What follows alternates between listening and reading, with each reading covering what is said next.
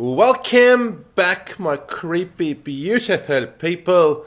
Thank you all so much for your kind get well wishes last week when I was riddled with the worst man flu imaginable. I am now almost back to 100% and definitely keen to pump out some videos for everybody. Thank you all very much. I definitely felt the love. Now, it's time for Challenge Rift 58. So it's a Necromancer class we're dealing with here, and if you click on this soul mirror, you can see all of the skills and items that we are dealing with today. Again, it's another Legacy of Nightmares build, so all of the other items should be ancient or primal ancient. Very nice. So he's done a good job of that, definitely getting all these ancients and primal ancients in there for that damage increase and damage reduction. So for those of you that aren't aware, the way this ring set works is, if this is your only set bonus from any set items, every ancient item that you have equipped increases the damage dealt by 100% and reduces your damage taken by 4%, and that multiplies with each ancient item. And this player has done a great job of making sure everything is ancient or primal ancient. Good job. And there aren't really any special items here worth mentioning. It's all pretty standard stuff. The Killer Cuirass, which while above 93% resource, reduces our damage taken by 50%. The Witching Hour is definitely a great belt for some damage increase. Pig Sticker, nothing special there. Freeze of Deflection, just a blocking, gives us a chance to freeze the attacker for 1 point. For 0.9 seconds, excuse me. Leoric's Crown increases the effectiveness of the gem by 99% that's socketed in there. So nothing really that legendary special here that's going to increase skeletal mage damage all that much or anything like that. Which is why this build and this character isn't exactly very damaging. It hasn't got a good damage output in my opinion. It's not the best, but it does have really good survivability. That's not going to be an issue in this challenge rift. And looking at Canite's Cube here, Hack, which gives us a 100% increase to our Thorns damage. Heart of Iron, again, gives us some Thorns damage. And the Circle of Knowledge Evolve. Now we get an extra Skeletal Mage when we cast one, and they also last an additional 4 seconds, and Skeletal Mages are pretty much our primary damage dealer here, along with Grim Scythe. Now, looking at the skills, Grim Scythe, definitely going to be using this after we get our maximum Skeletal Mages up, which I believe is 10 that we can cast. So when we run out of essence, because we're casting Skeletal Mages and using Bone Armor, then we're going to be using Grim Scythe when we're killing elite packs and big, dense packs, and that'll regenerate our essence very, very quickly, and we can just keep on casting Skeletal Mages.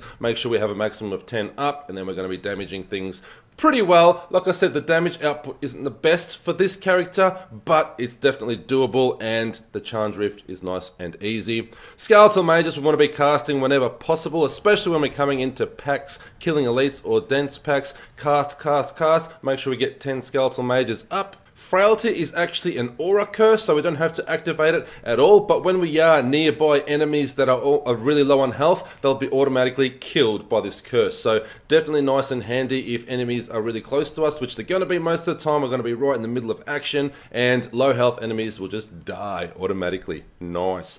Blood Rush for mobility and some speed increasing. Definitely great for getting out of situations where we're taking a lot of damage, which shouldn't be an issue. Bone Armor we definitely want to activate as soon as possible, so when we get in there, find a nice big pack so you can get your full stacks up. And you want to definitely reactivate this as we go when it's available, just to keep the stacks up so we got maximum damage reduction.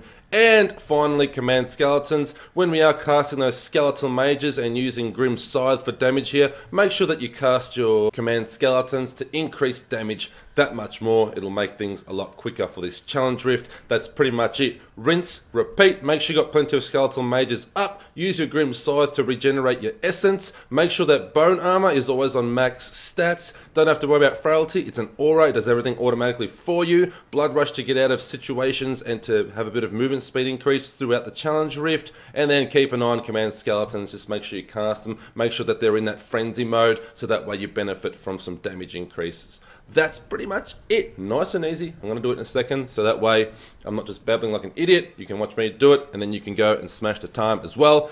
Looking into the passives really quickly: Draw Life, Swift Harvesting, Aberrant Animator, and Extended Fortitude. Let us go. We are almost back to 100%. No more man flu. So many videos I want to pump out for you all. Let's start with the challenge rift though, as usual on a Tuesday.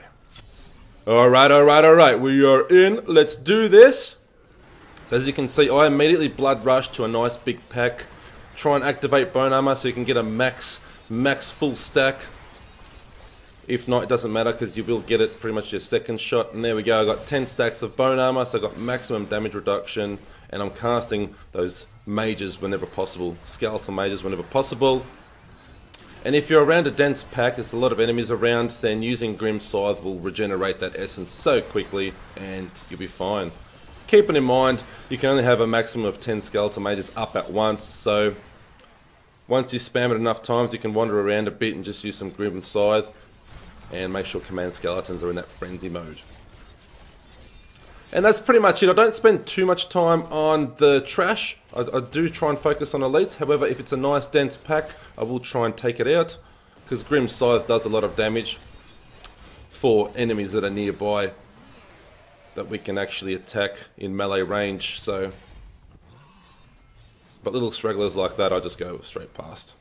And don't forget you got Blood Rush to make things go a bit quicker and get out of these situations where enemies might block you in.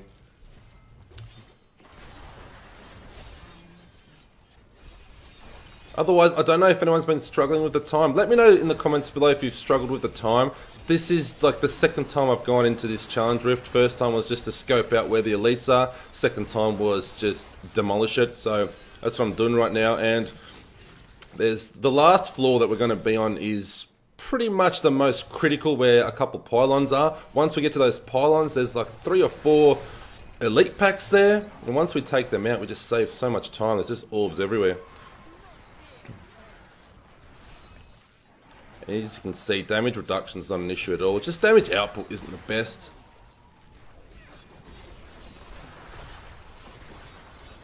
But this plaque would definitely work on that with some legendary stats. But then again, you got to focus on making sure that you've got ancients equipped into all those slots for the Legacy of Nightmares. So it's not exactly an easy build to deal with the Legacy of Nightmares rings. You have to make sure everything's ancient.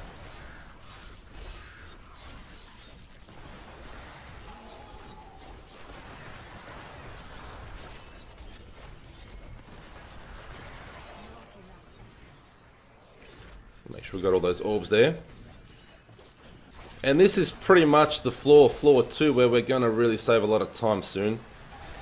You'll see in a moment, there's a couple pylons coming up.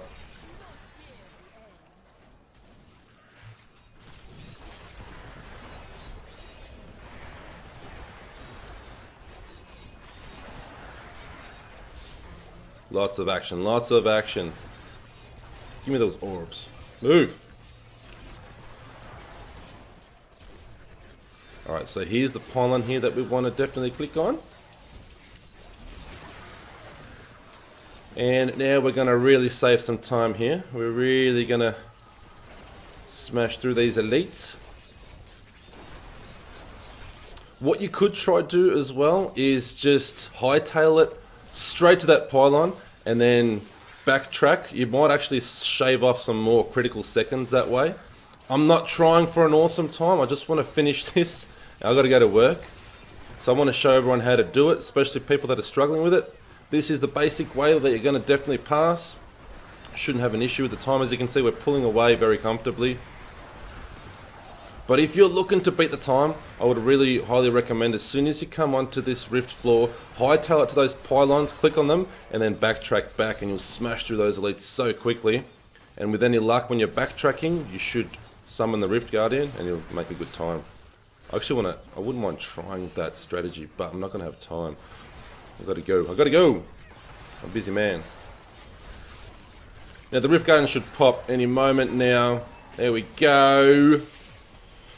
And the Rift Guardian, as you can see, is quite annoying. The damage output just isn't good enough to smash through him quick enough. And I'm using everything I can here. Skeletal mages,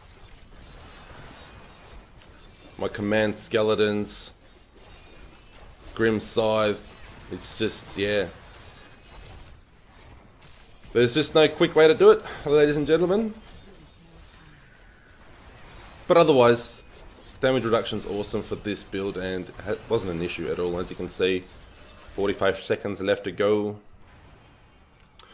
Cha-ching, cha-ching, another week, another challenge rift with your creepy damn Uncle Bannick 13. Thank you all so much for tuning in. Once again, thank you for everybody that wished me a speedy recovery and to get well soon last week. It means a lot. Really felt the love there. I'm nearly back to 100%. Definitely want to pump out videos. I've got movies to talk about, TV shows to talk about, lots of Diablo 3 stuff, my God of War Platinum Trophy, and of course some upcoming games that I'm really excited about. It's all coming up in the next couple of weeks, so make sure you stay tuned and don't forget to stay up to date with all the latest creepy news. You can always subscribe.